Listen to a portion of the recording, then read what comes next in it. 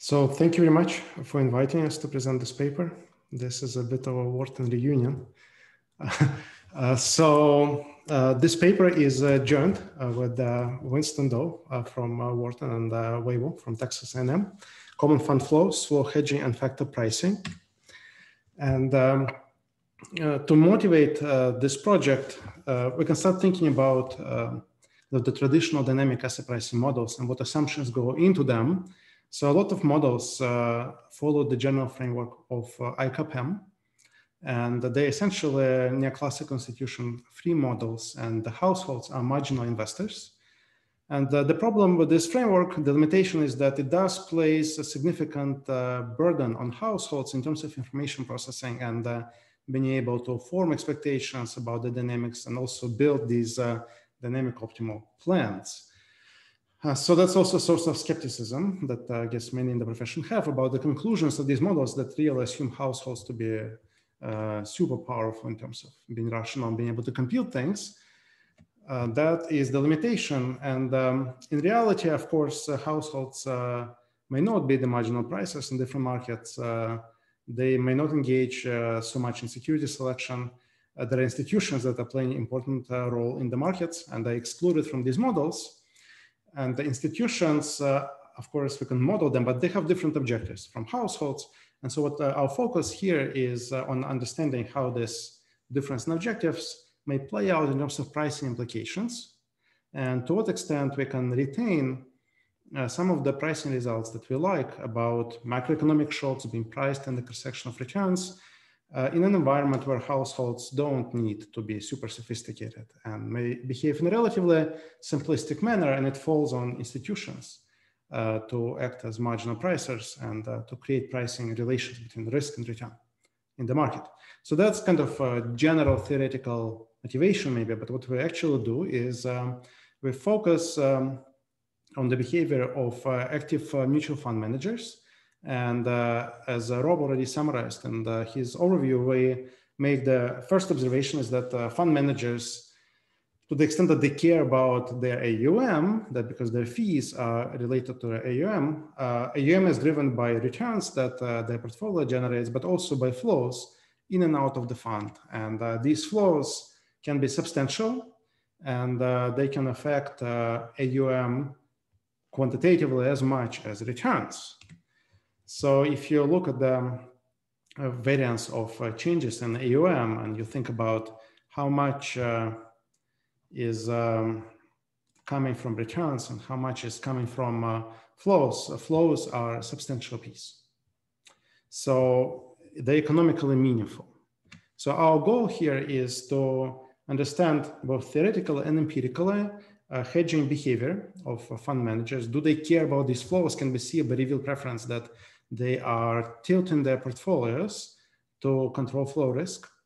And we want to show the implications of this kind of flow hedging behavior for asset pricing.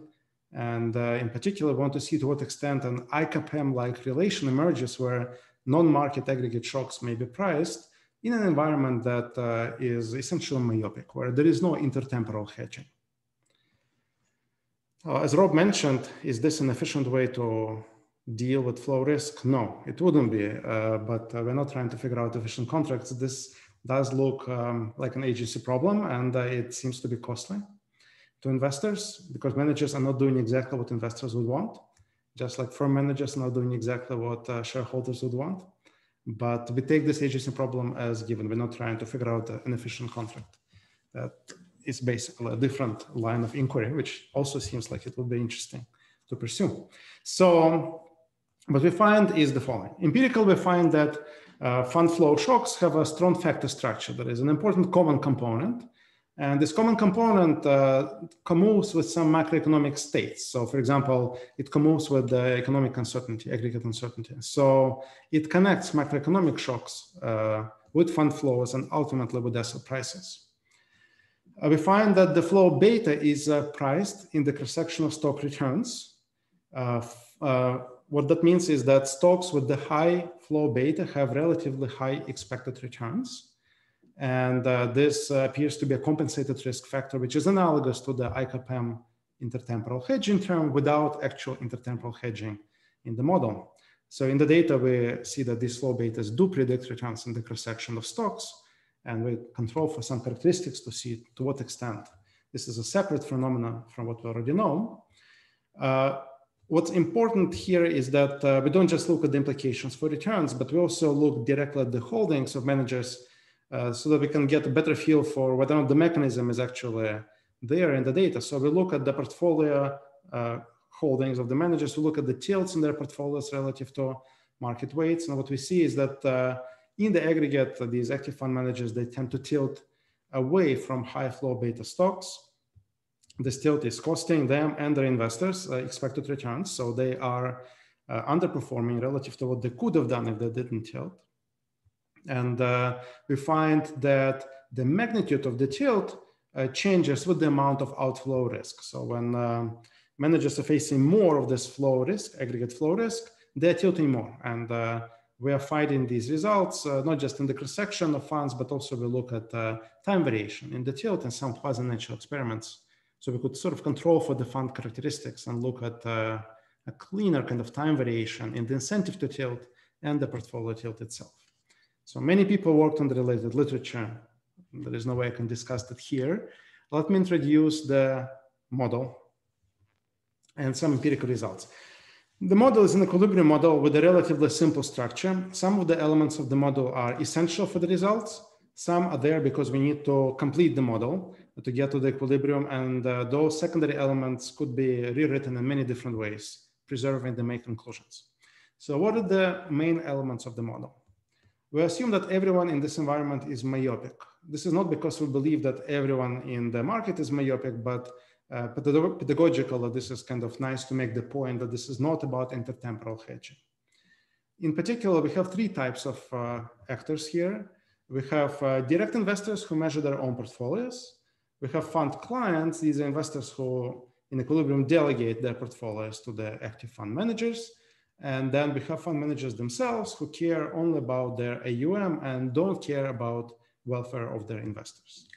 So they behave as a good economic agent should, completely selfish. So now what we find in the model is that there is endogenous fund flow that responds to aggregate shocks.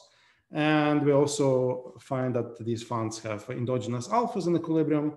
These are secondary results. They're not critical for getting the main conclusion about hedging, but they actually go against the main result. So it's kind of interesting to see that we can get these patterns that are empirically realistic and that they preserve the main results. So basically we find that fund alphas, net alphas are counter-cyclical and the fund flows are pro-cyclical. And as I said before, this link is really central, the link between macro shocks and asset prices that goes through the fund flows. Basically funds don't care about their investors directly, only through the flows. So they wouldn't care about macro shocks that affect their investors, but they do respond to the fund flows. And this is why macroeconomic shocks that may be important for households in terms of inducing them to move their money in and out of the mutual fund sector, these shocks would eventually make their way into risk premia and into asset prices. All right, now let me describe some of the structure of the model. If you don't follow these equations, which I don't expect you to do in real time, it's fine. Basically, qualitatively, in terms of the moving pieces, it's a fairly simple setting. So basically, we have an endowment economy, a large number of risky assets, and a finite small number of common factors. So it's kind of like an APT factor structure. And what's highlighted here is this vector U. These are aggregate shocks that are common to all of these securities in the market. And in particular, there is one state variable here, H. H drives the volatility of these cash flow shocks. For the sake of the argument, this is enough for us to have a single state variable. Of course, that's not supposed to be a realistic description. In the data, you would expect to see multiple aggregate shocks that matter. But here, it's all about this uncertainty shock U that changes volatility of all the dividends at the same time.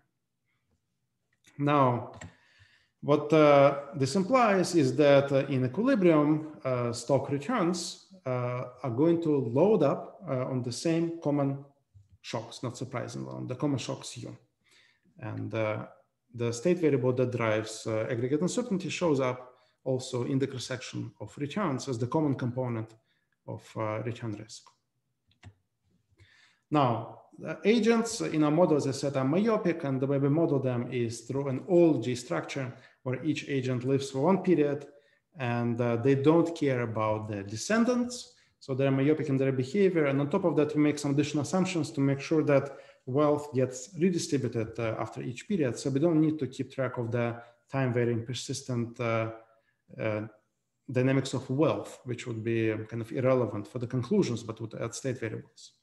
So each generation is born at time t, has three different types. They have fund managers, fund clients, and direct investors. And managers have no wealth. They just manage funds and they consume their fees. And fund clients and investors, they split the wealth in the economy. So fund clients have fraction lambda, and they choose how much to delegate to the funds. In equilibrium, they delegate everything in terms of risky assets to the funds. And direct investors, they're born with 1 minus lambda. They don't delegate anything. They manage their own portfolios. So these direct investors optimize a one-period objective. We log linearize everything for tractability. But that implies is that everyone is basically mean variance optimizers. They're all myopic. They don't care about higher order moments because of this approximation. Direct investors maximize their mean variance objective. They have a unit elasticity of substitution, so consumption policy is very simple. And one thing we assume is that these direct investors, they lose something, they lose this kind of alpha that is collected by the active managers. We don't model exactly how alpha is generated. It's a reduced form assumption that active managers are able to extract some value relative to households to manage their portfolio directly. So in equilibrium, what's important here is that the mean variance optimizers, and they're going to have efficient portfolios. They're going to hold mean variance efficient portfolios. So these are direct investors. Mutual funds. Mutual funds, as I said, they maximize utility of the fees they collect, which are proportional to the AUM. They control amount of funds Q in equilibrium. That's the total value of the funds. It's endogenous. They are adding some value, which we model in reduced form as being proportional to Q. This is the gross alpha, and they incur some fees, some costs rather, of managing their funds, of generating this alpha, and we model these costs as is common as a convex function of the size of their capital. And we could do it at the fund level or at the whole industry level. All the funds in the model are the same, so it doesn't matter. And they charge a constant fee to the investors, which again is a reduced form assumption. It's not an optimal contract, which is proportional to AUM. So the net result is a pretty standard construction for this literature that net alpha is decreasing in the overall size of the active mutual fund sector. So the smaller the fund sector, the larger the alpha they can generate. So in equilibrium, both the alpha and the amount of delegated funds are determined. So here's the delegation decision. These fund clients are myopic. They don't even need to have rational expectations about what funds do. That's not important, and we don't even assume that. They essentially, they do focus on the alpha, so they do decide how much to delegate a part in relation to the alpha, but to really simplify this, we assume that they just derive utility from delegation. They just like delegating, so that in equilibrium, we don't need to solve for what fraction of their wealth they delegate. They delegate everything. They allocate between the risk-free asset and the risky assets on their own, but the risky portfolio, they delegate the whole thing. You could justify it by appealing to some kind of money doctor's idea, but that's really why that assumption is there to simplify the derivation. What is really critical is that the amount that these guys delegate the amount that they delegate is declining in the aggregate uncertainty of the economy. So that's important. And it also is increasing in the alpha. And so in equilibrium, the amount delegated and the net alpha are determined jointly. And what we find is that net alpha is countercyclical and the amount of funds delegated is procyclical. And then when we look at the flows, in particular, we are going to care eventually about the flow shock, the unexpected component of fund flows into the mutual fund sector. That component loads up on the aggregate uncertainty shocks. negatively. So when uncertainty rises, money flows out of the mutual fund sector. So that is going to connect uncertainty shocks to pricing in the markets here. All right, as I already said, mutual fund managers consume their fees. They also live for one period. They derive fees from both periods. And because of that, they're going to solve a mean variance problem where the objective is not over returns, but rather over the change in AUM, which has a flow piece. And that means that fund managers do not hold a mean variance efficient portfolio. They're going to deviate. They're going to tilt in order to hedge to some degree the flow risk. And in equilibrium, that implies that if you look at the portfolio weight of the fund managers, which is little m, they deviate from the mean variance efficient portfolio in the direction of this tilt. The tilt is related to the betas of individual stocks on the flows. And we can show that in equilibrium, if you look at the cross-sectional covariance between the portfolio tilt of the managers relative to the market, right, the deviation of their weight in the security from the market weight, and the flow beta of the security, that covariance is negative. So these managers, they downweigh high beta stocks, overweigh low beta stocks, where the betas are betas on aggregate flows. Of course, not surprisingly, we end up with a two-factor pricing model. We only have basically two aggregate shocks here. So market is going to be inefficient here in a mean variance sense. It's going to deviate from the tangent portfolio.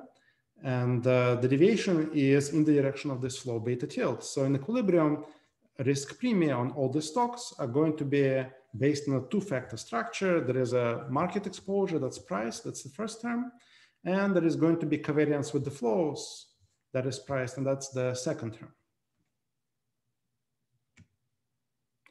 All right, so now let me talk about empirical results. The data we use is standard, basically a standard collection of data on mutual fund holdings from Thomson and Crisp, and also their assets under management and fund characteristics from Crisp and Morningstar. And we are only looking at the US active mutual funds. We don't look at international funds. We don't look at passive funds. Although passive funds are kind of interesting because flows into passive funds don't have the same properties and they are not priced the same way as flows into active funds are, which is indirectly consistent with our model. But it's basically a non-result, which we would hope to get. We also have data that we need for some quasi-natural experiments. I'm not going to talk about the trade war, but for the natural disasters, we look at the data on natural disasters, the geographic distribution of disasters. So we could connect disaster data with the firms. All right, so for the common fund flow,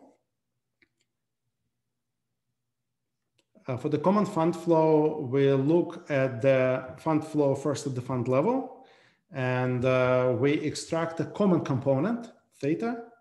We have some controls for the fund performance to absorb some of the variation of flows that is predictable by past and current performance of the fund itself relative to the market.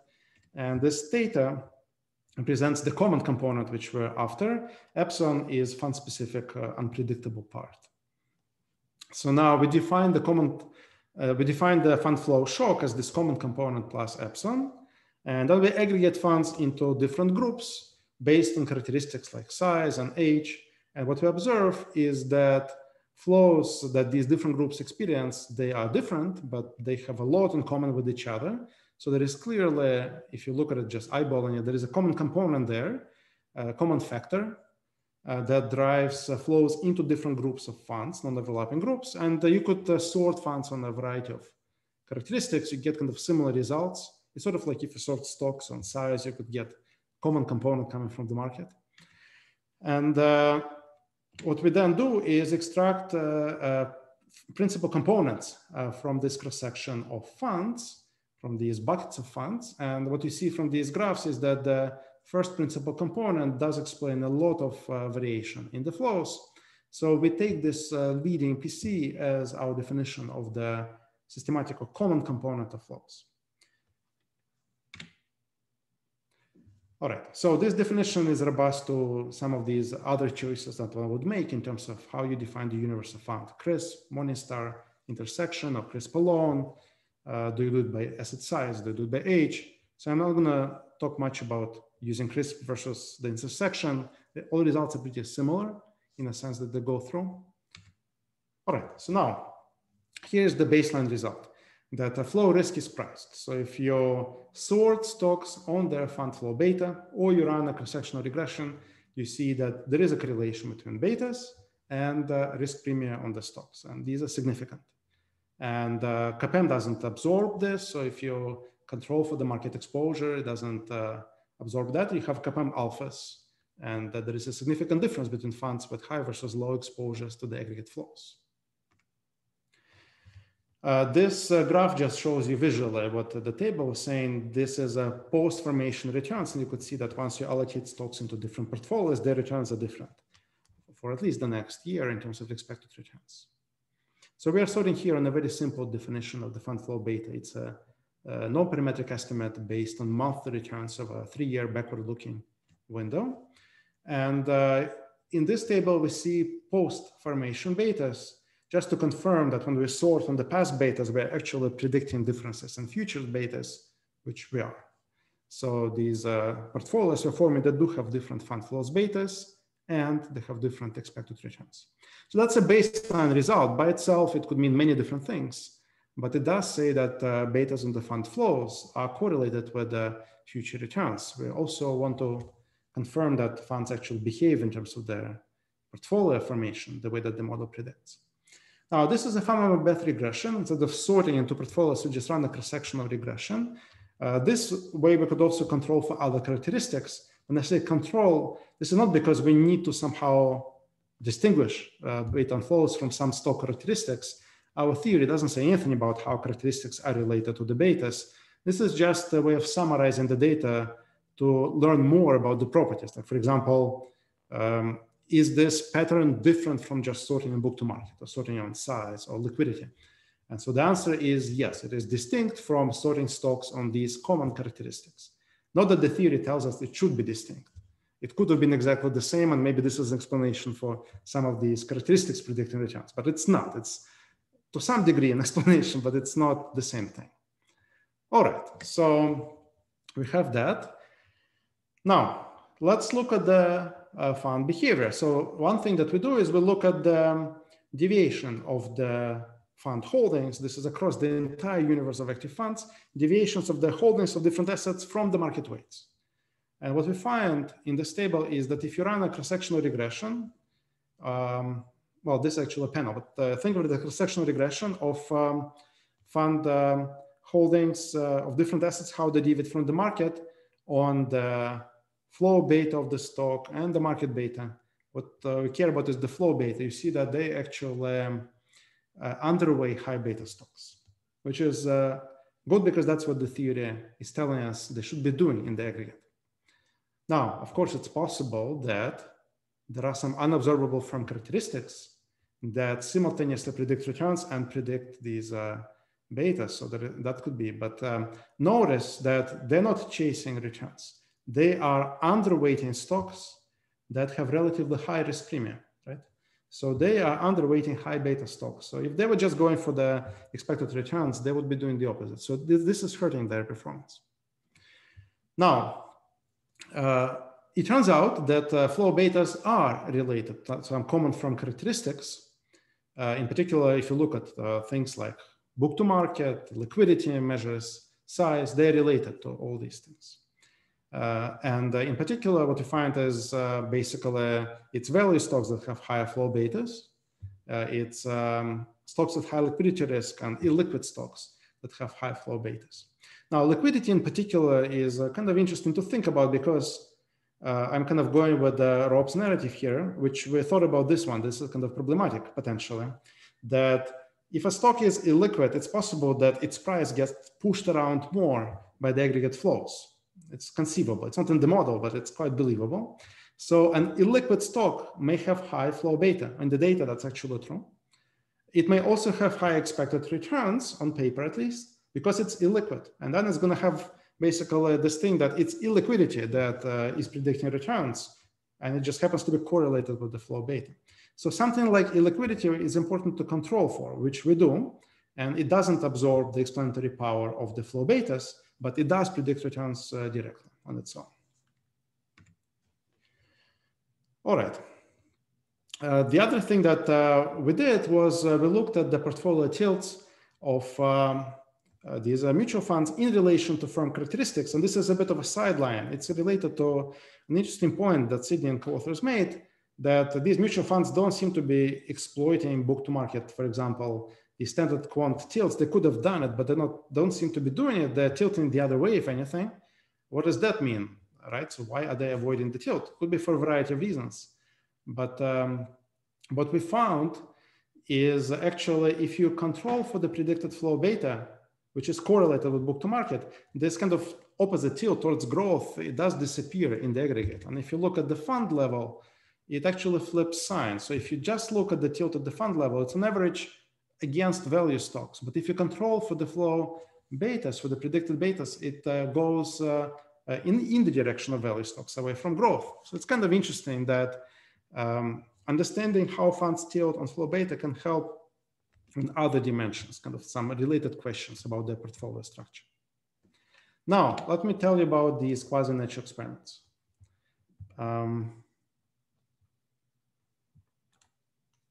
So here, we look at a particular experiment, which is natural disasters.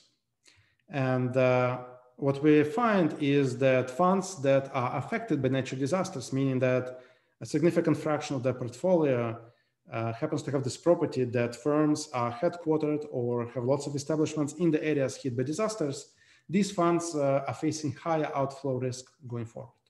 So that is a starting point. So that kind of tells you that natural disasters, which are arguably exogenous to the fund, they do shift their exposure to outflow risk. So that's good.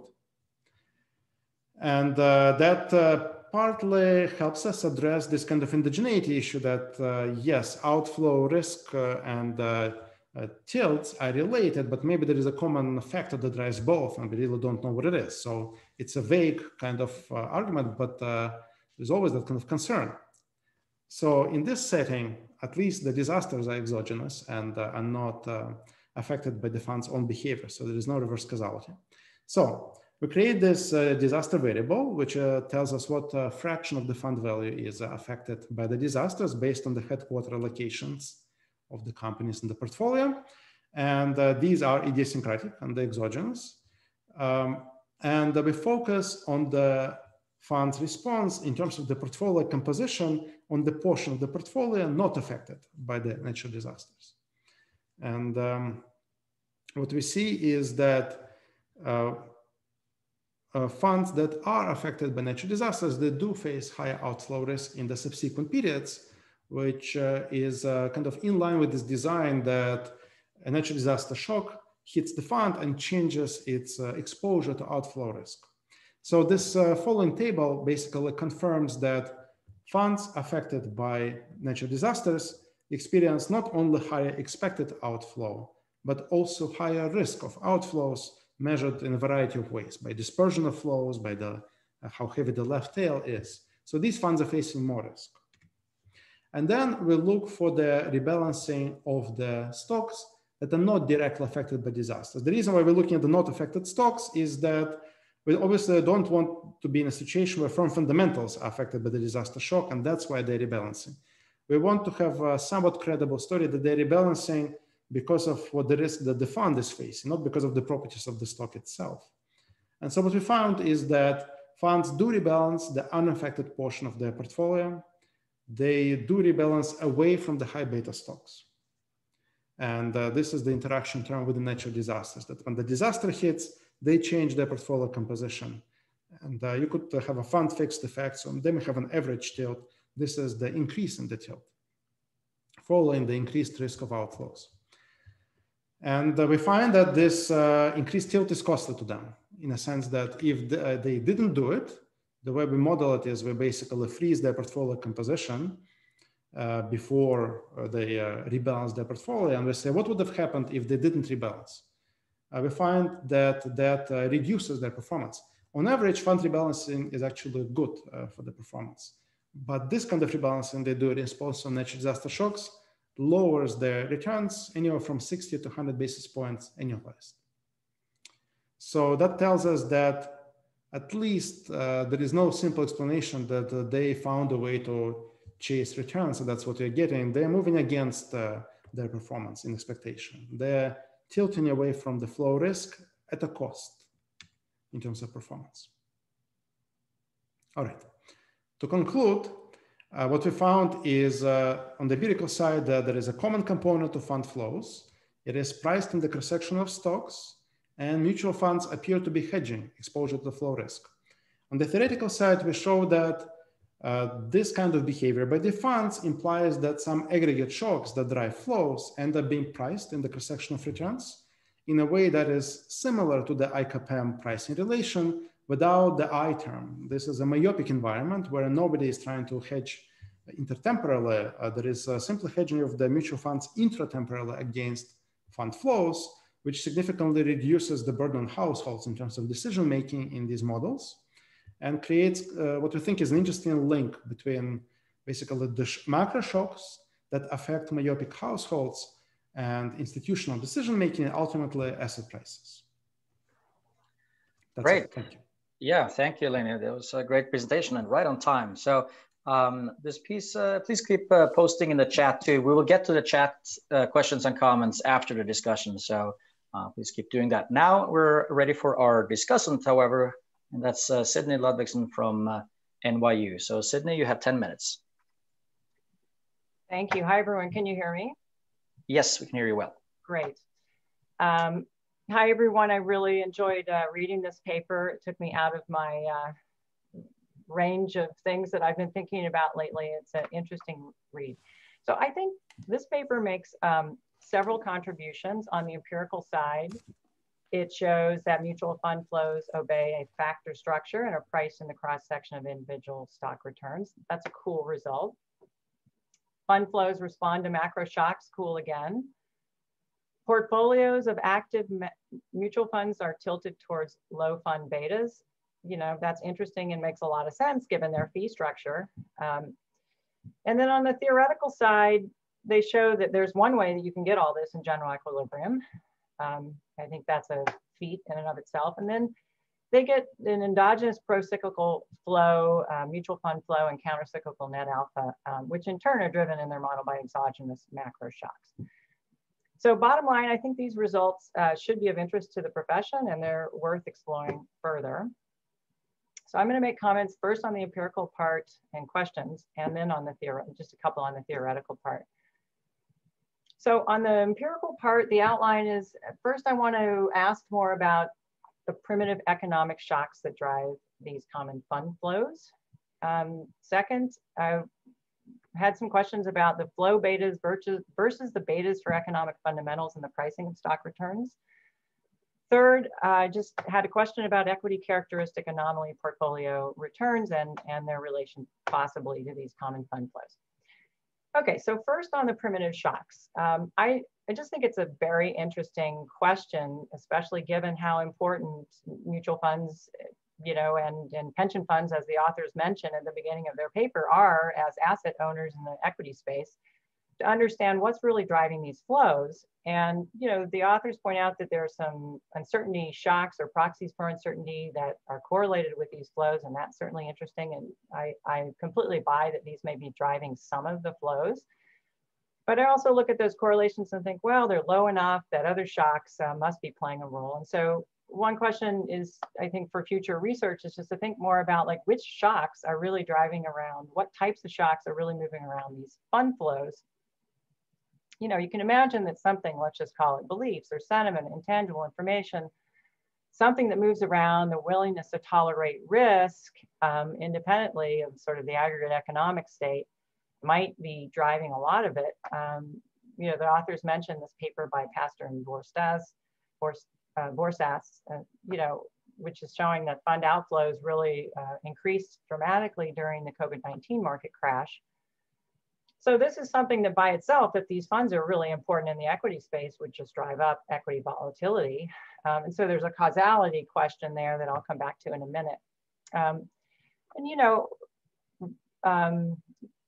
Gormson and Cohen, and then we have a recent paper where we tried to understand this V-shaped trajectory from March to April of 2020. And, you know, both papers concluded that it's really driven by, most plausibly by wild fluctuations in the pricing of stock market risk rather than sort of the quantity of risk. Now, some of that may be correlated with the COVID uncertainty shock, but for example, what we did is we did an announcement effect of the Fed announcements about credit facilities and found that they played an important role in the turnabout.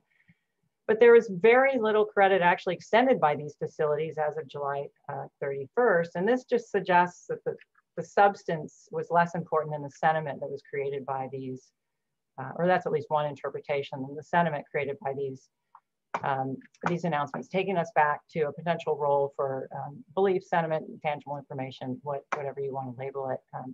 Admittedly harder to measure. And then there's the question of causality. So one could ask, given the observation in the second bullet, does uncertainty cause fund flows or the other way around? The volatility, if they're holding 44% of the equity market, the volatility in flows should by themselves, if they're moving around for some reason such as sentiment, cause stock market volatility. So that's going to have the reverse causality implication for measures that like the authors use in the paper, like the VIX, the VXO, even the EPU, which is driven by newspaper articles that are bound to pick up on the words uncertainty when the stock market volatility is high. So, macroeconomic uncertainty that's tied to macroeconomic variables, that to me seems less obviously endogenous to fund flows. So I would have liked to look at macroeconomic uncertainty. So I'm sort of partial to my own measures of uncertainty. So the authors kindly provided their common fund flows, and I threw it into a 3-variable structural vector auto regression using with Kyle Gerardo and Serena Eng, our measure of macro uncertainty. We also have a measure of financial uncertainty now. That one turns out to be fairly highly correlated with the VIX over the common sample, like 0.85. But it does have some independent variation. And then we put in the common fund flows. I'll use CFF for common fund flows. And we identify this 3-variable structural VAR using some assumptions that we use in this paper here. Event and external variable constraints, without the usual exogeneity assumption. So external variables, think external IV, but unlike an external IV, you don't need to assume that IV is correlated with some shocks and not others. The cost of that is you get these sets of solutions. And so that's what these are. These are actually sets of impulse responses. But nevertheless, the bounds of these identified sets can be narrow enough to tell you something. And so all I wanted to point out here is that if you look at, we've got 3 variables and 3 shocks, we can plot out the effect of each of these variables to each shock. And if you look at what's happening to common fund flows in response to a financial uncertainty shock, this would be very similar if I put the VIX in here, it doesn't seem to be causing fund outflows. In fact, you get sort of this indeterminate result that it causes, both positive and negative responses here, but mostly it just hovers around 0. Now, if you look at shocks to common fund flows, well, those do cause financial uncertainty with a positive sign. No, so like inflows, which is what you're seeing here, a big shock. This has been normalized. They normalize their common fund flow factor so that an increase means an increase on average and inflows. You see that this drives up financial uncertainty. So where is this negative correlation that they document coming from? Well, it's coming from the fact that high macro uncertainty, which is not mutually uncorrelated with these other 2 sources of variation, does cause fund outflows. And that's what you see here, right? So big decline in fund outflows. And high macro uncertainty also drives up financial uncertainty, and that's what you see here. And so the channel is operating through macro uncertainty. I actually like this result even better than what they have in their paper now, because macro uncertainty just seems less obviously endogenous. Okay, question 2. So I was trying to think about the marginal role of flow betas versus primitive betas. So in the model, the equilibrium, asset under management, and this uncertainty shock, or whatever other primitive shocks that you would put in there, would seem to be perfectly correlated. So modulo some nonlinearities, and in the model, I would have thought that the flow betas and the primitive betas should drive each other out in these cross-sectional asset pricing regressions of average returns on betas. And I put wrong here because I'm not entirely sure what the answer to this is, but that was my thinking about this model. So in reality, of course, there's primitives other than uncertainty. We were just talking about perhaps sentiment probably playing a role, in which case an extended version of their model in which they had more than one sort of state variable, the flow betas and the uncertainty betas would seem to me to be both priced. Is that wrong? I'm not sure. I think it would be useful to simulate the model and run these regressions so that we can exactly trace out what the model's relationship is to the specific regressions that have been run in the data. So now to do the second one, you obviously need to augment the model to allow for at least two mutually orthogonal primitive shocks. In the data, if you look at their table 5, the flow betas drive out the primitive betas, at least the uncertainty betas. So that seems inconsistent with either one or my interpretation, either one or two. And number one, you take the model literally, there's just uncertainty shocks. Uncertainty and the common flow betas should then drive each other out. And number two, that's obviously more realistic, then both betas should be significant because I take the spirit of the model's fundamental story to be whatever reason for these common fund flows, the mutual funds are trying to hedge against it.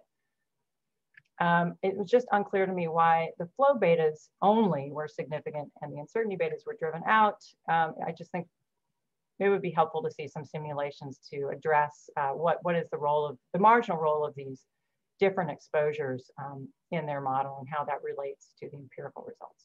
Okay, question 3 on the empirical side. So is the cross-section of returns on these well-known characteristic anomaly portfolios explained by common fund flows? So Leonid pointed out, it's sort of a puzzle that, I've done a little bit of work with Martin Letow and Paolo Manuel, and these mutual funds don't seem to tilt towards the profitable return factors like book to market and others that you might expect. And so that's potentially consistent with their model.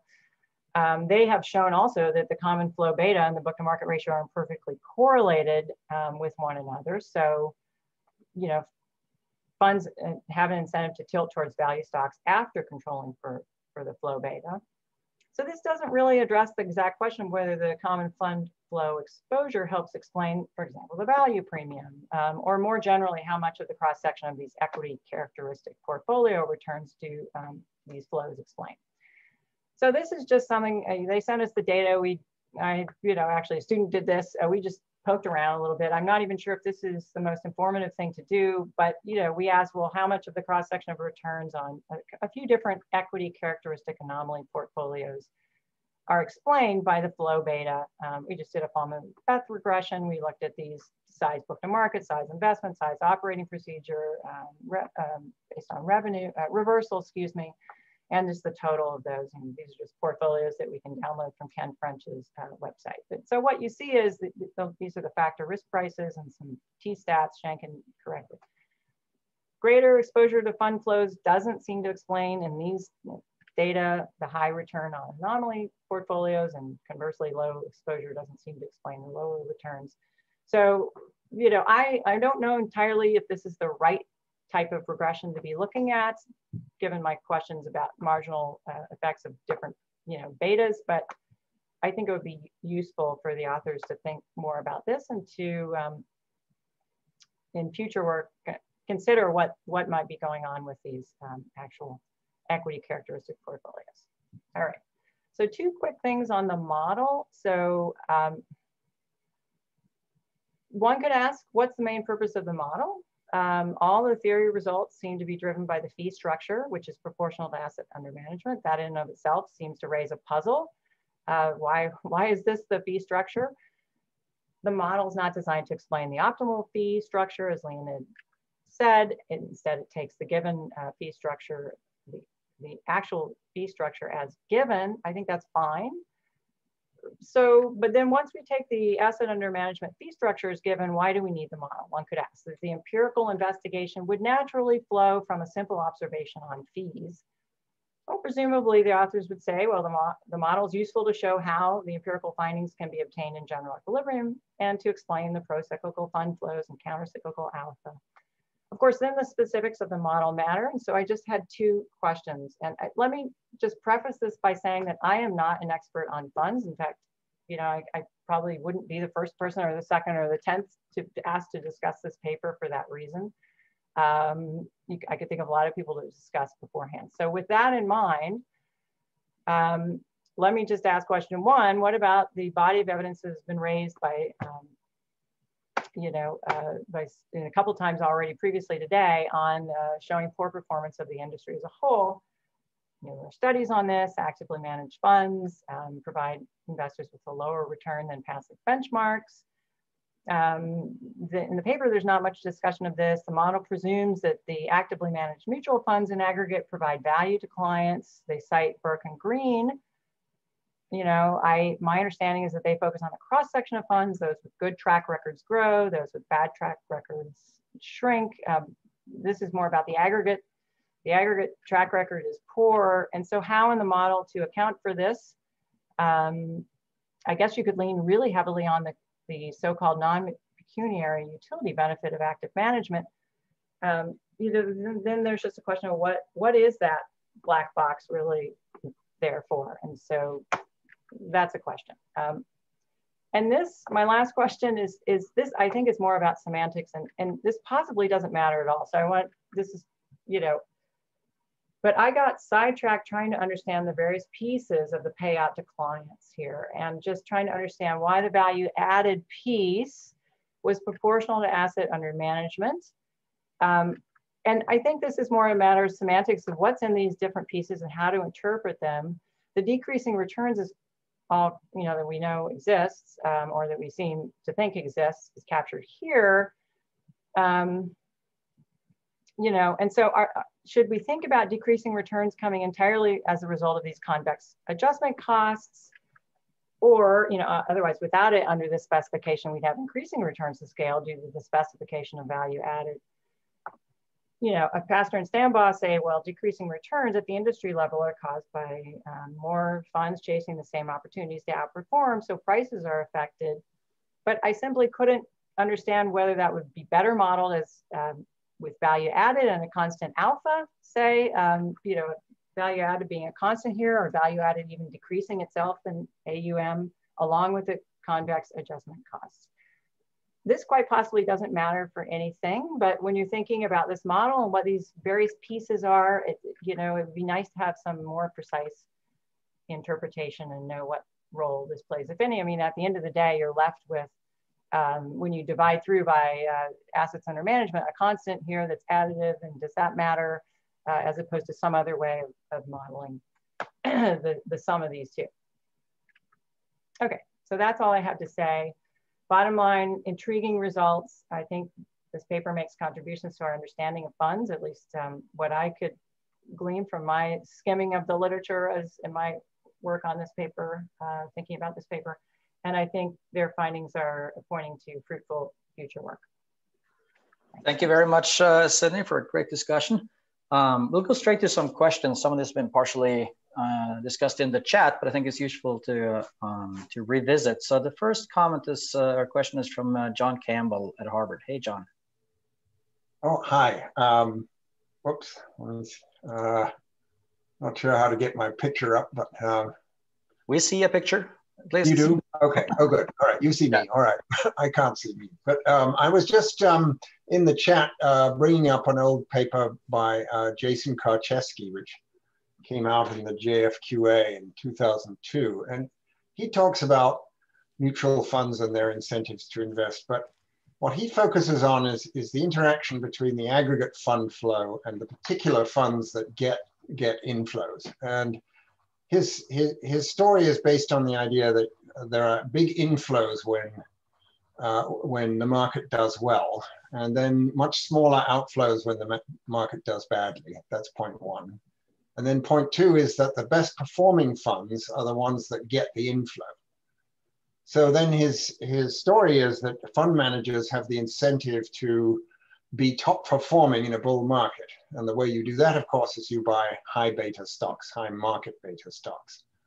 And then he uses that to explain the low beta premium, the overpricing of high beta stocks. So it seems to me that effect could easily be incorporated in your model. And in fact, you find that mutual funds do tilt towards high beta stocks. And then in your interesting natural experiment with the natural disasters, it looks as if the disaster causes that tilt to increase, which might be consistent with this story. So I just wondered if you had any thoughts about how to incorporate that aspect of things. In other words, where do the flows go? Which funds get the flows? That seems to be important.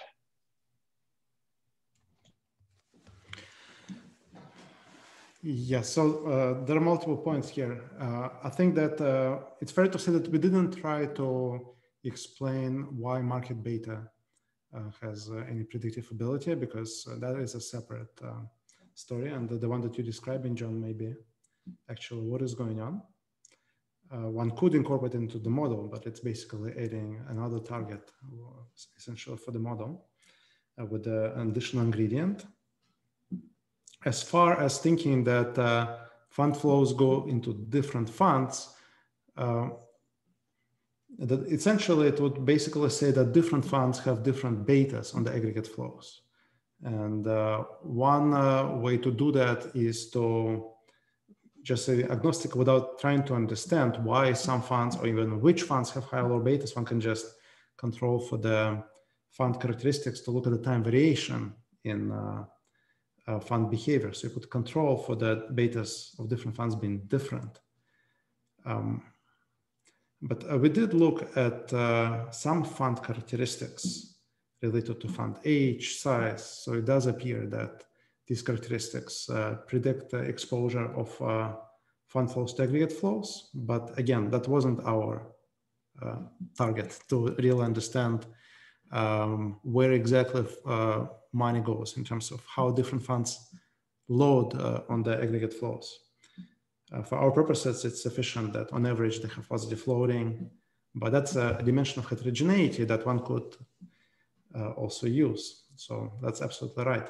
I mean, there is a counter argument. You see, if you go down this route, it's very easy to criticize it by saying that, yes, you're telling me that funds have different betas on aggregate flows and therefore they behave differently. But this is a cross-sectional regression. Isn't the beta on the aggregate flows endogenous? And therefore, whatever you're doing from here on is really suspect. So it cuts both ways. But in terms of understanding the structure of the data, I think it's a valid direction to pursue as well. Great, thank Leonid. We'll go to the next question also from the chat, but it's useful to take it live here, which is from Neil Stoughton at the University of Arizona. Neil, please go ahead when you're ready. Thanks for taking my question. Yeah, just this is just a question about the assumption that there's risk aversion with respect to these fund flows. In some of the work that I've done and others, you see this convexity, and in order to convexity, especially with respect to ranks of performance. And if you think about it, when there's convexity to payoffs of managers, there's going to be a the only way you're going to reach there is by taking risk. If you don't take risk, especially with respect to idiosyncratic risk, you're not going to reach the top decile or a demi-decile or whatever performance where the payoff is found. So that seems to go against the story in the model about risk aversion with respect to fund flows, as far as I could tell. I would say that these two are not inconsistent. Essentially, we're talking about different pieces of the flows. This story that there is a convex relation between fund flows and idiosyncratic component performance, that would explain the idiosyncratic component of flows. And that would suggest that unless risk aversion kills this effect, they may actually behave as a risk-seeking agents in the direction of idiosyncratic flows. But what we're looking at are systematic flows. These are the flows that are beyond their control, right? They don't affect them with their own idiosyncratic performance. And so there, if they are risk averse to begin with, that risk aversion is going to remain in their behavior. So I would say that these are perfectly consistent with each other. Now, we don't look at what behavior the idiosyncratic piece induces. that would essentially boil down to hedging your own idiosyncratic performance. So that does affect your portfolio, but it wouldn't lead to pricing of aggregate shocks. It would essentially just change their incentives. Are they risk averse or risk loving when they choose their portfolio? But as far as the aggregate shocks, again, they would be still risk averse with respect to those, given their underlying risk aversion to begin with. Because that's going to be absorbed in the relative performance, in the relative piece. So on the surface, this doesn't strike me as inconsistent at all. It could add another dimension to this, but it will be kind of orthogonal to pricing of aggregate shocks. All right, thank you, Leonid. Let's do one more question and then start wrapping up. So the next question is from Rob Stambaugh from Wharton. Rob, go ahead. Yes, sort of curious about what this direct utility to delegate, how big a role that's playing. It seems like in the absence of that, there'd be no reason for investors to delegate money to active managers. It seems like in your model, the active managers should be generating negative gross alpha. You know, for example, in your theorem 2, it says they hold the market portfolio plus this hedge portfolio, which I think that would have a negative alpha. The hedge portfolio would have negative alpha because it's tilting toward the lower expected return stocks away from the higher ones. So it seems like these active managers you have in your model are generating negative gross alpha. And it seems like the way you get investors to invest in actively managed funds is the direct utility for delegation. So, I mean, does your model predict a negative alpha? In other words, is your model sort of one story for why we get negative alphas on mutual funds? Or, I mean, I'm trying to figure out what's going on there. Yes. Okay. Thank you, Rob. So basically, I wouldn't say predict because it's pretty hardwired at the end of the day, right? Once you have this utility from delegation, it's really easy to get a negative alpha. Negative alpha would be positive. It's like, why do you get a negative alpha, right? So you need a piece, and we do it in reduced form. So that's fine. But there is one piece that you're leaving out here, which is that we do assume that these active managers, they do have a gross alpha that they're creating, that do add value at the expense of direct investors. So they lose value because they're hedging, but they do add value to begin with, which means that if we get rid of the money doctors effect, if we get rid of this utility of delegation, what would happen is that the amount of funds delegated would be determined in equilibrium. So on the margin, investors would be indifferent between managing directly and basically doing just forming their own portfolio and then losing this transfer to the active managers, or delegating and then losing something on the hedge, right, that these managers do, but then gaining that alpha. So in equilibrium, they'll be indifferent. And sorry, how are they getting positive alpha by holding the market plus this hedge portfolio? I mean, your theorem that says the active manager's portfolio is the market plus the hedge portfolio. So how does that generate positive gross alpha? It's a reduced form assumption that the managers are able to extract value directly from the direct investors. It's not computed. But the direct investors are holding the mean variance efficient portfolio. So they can't have a negative alpha. I mean, the alphas have to add up across these three parties to zero, right? I mean, the weighted average alpha. So the direct investors are holding the mean variance efficient portfolio. So they have a positive alpha with respect to the market. It seems like the active managers are generating negative gross alpha with respect to the market, but you've got people nevertheless investing with them because there's this direct utility for delegation. It seems like that's your model. Right. So the alphas, they do add up to zero because there is this negative piece that direct investors are facing, and it's a transfer to the active managers. For better or worse, we don't model exactly how that aggregates from the individual security selection. As I said, it's a reduced form assumption, which it is what it is. You could imagine multiple stories that could support this kind of transfer, that active managers are able to do better than the passive direct investors. But if you want to microfound it, it would really complicate the model. Like, for example, if you look at the information asymmetry models like Grossman-Stiglitz, you could easily get informed investors doing better than the rational uninformed. So there is a transfer there. But if you go down that road, then you need to rewrite the whole model with that ingredient. You could say that, well, if I don't want to delegate, I'm just going to hold an index fund, but then the index fund is going to follow the index. And by being slave to the index, they may give up some value by essentially demanding immediacy. Whenever they trade, they want to follow the index. So someone who is able to deviate can provide liquidity to the index funds, do a little bit better. So that's a very different story with frictions. Again, to incorporate that into the model, it would really complicate it. So it's a brute force device. One could say it may be aesthetically jarring, but it is what it is. It's a transfer to the funds, and it just gives an incentive to the these fund clients to delegate. The reality is one could kill it. They would still delegate because of this utility thing. But since you asked what would happen when you switch off the utility piece in equilibrium, there would be a point of indifference where they can either manage directly or delegate and face this kind of eroded performance due to the hedge. That doesn't mean that the alpha in equilibrium has to be negative. It's going to be determined basically by this indifference condition. And what we get really from this utility piece is that we don't need to solve for that interior point where investors are indifferent between delegating or not. We're always at the corner where they delegate all of their assets to the funds. So that is the benefit of that assumption. But again, if I really are interested in why the net alpha will be negative in equilibrium, this is not an explanation. There is an ingredient that gives you that, which is that they're getting utility from delegating. So despite of the negative equilibrium alpha, they would still do it.